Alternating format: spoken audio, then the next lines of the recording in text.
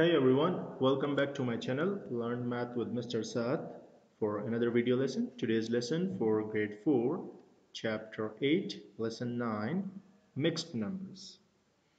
Guys, first of all, understand that what are mixed numbers.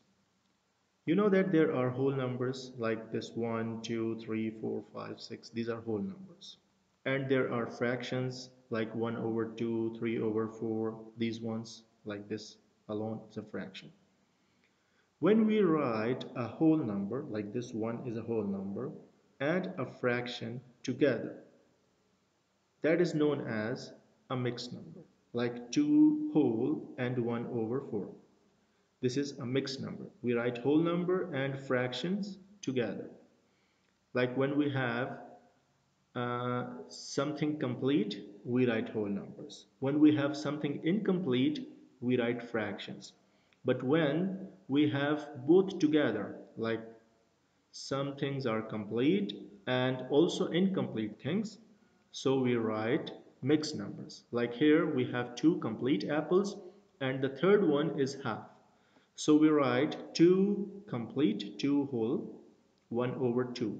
How we read it, guys? We read it in this way: 2 whole, 1 over 2. 1 whole, 1 over 2. One is complete and the second one is half. This one they're talking about the inches. 2 whole, 1 over 4. Like that. Okay. Let's move to the next page here. See this, guys. This the length of the leaf from here to here till this one. So we can see we started from 0. The first inch is complete. The second one is complete. The third one is complete. And the fourth one is not complete. This is first one, second one, third one. Till here it is complete. But this one is not complete. And if you see these small boxes here, into how many parts we divided each inch? 1, 2, 3, 4, 5, 6, 7, and 8. So each one, here we have all 8 out of 8, so 1 whole. All 8 out of 8, so 1 whole. Here the third one is complete, but the fourth one is not complete. So for the incomplete things, we write fractions. Okay, the total parts are 8. We counted here from all these. So we write in the denominator the total number of parts, 8. Out of 8, how many we have here in the fourth one? 1, 2, 3, 4, 5, and 6. And then we will join them all. 1 plus 1 plus 1, 3, and 3 whole and 6 over 8. Now you can see, guys, we can simplify this fraction. Divide by what? Divide by 2 equals what? 3 as it is from here, 3 whole, because we didn't divide anything with 3, we divided with a fraction. 6 divide 2, 3, and 8 divide 2, 4. This is your answer right here. 3 whole, 3 over 4, like that.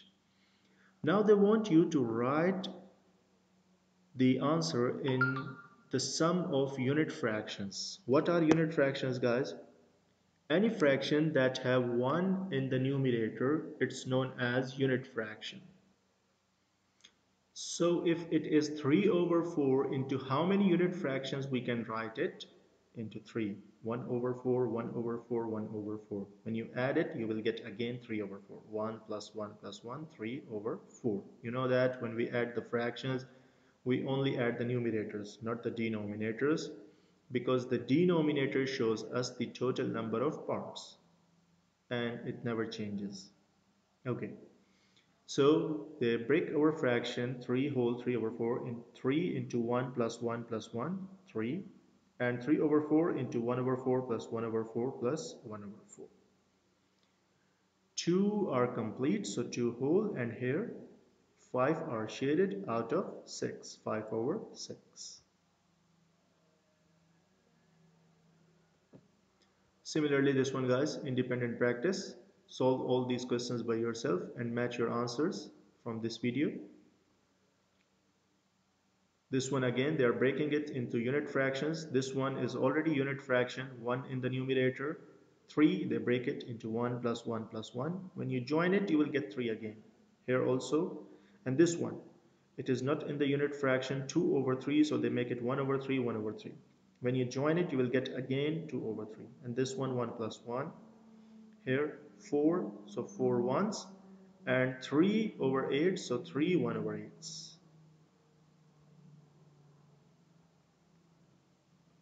Alex has one whole, orange, and 1/4. 1/4 means, guys, 1 over 4. So one whole and 1/4. Uh, her two whole dog biscuits, two whole, and a half. Half, you know that, 1 over 2. Write a real word problem. There's a problem and its solution. Also, give me its total, guys, here in the comment box. Write two mixed numbers that are greater than 3 and less than 4. So if you write 3 whole and any fraction with it, that will be more than 3 and less than 4. How are mixed numbers used in real world? They describe parts of things that are greater than 1 whole. I hope you guys understand the lesson. If you really understand, don't forget to like this video and subscribe my channel. Learn math with Mr. Saab. Thank you so much, guys. Have a nice day.